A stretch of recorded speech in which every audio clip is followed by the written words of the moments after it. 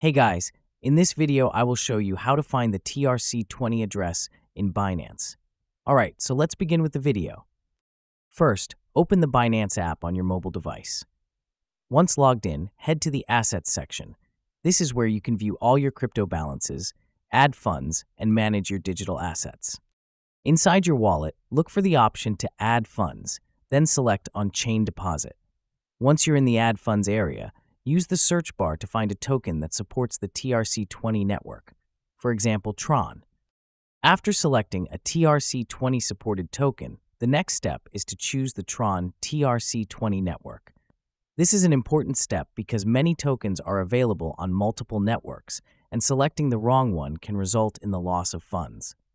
Once you've chosen the Tron network, your unique TRC20 address will appear on the screen.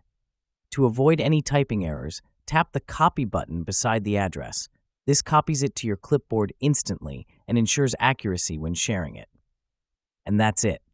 So that is how you can find the TRC20 address in Binance. So that's all for this video. Thanks.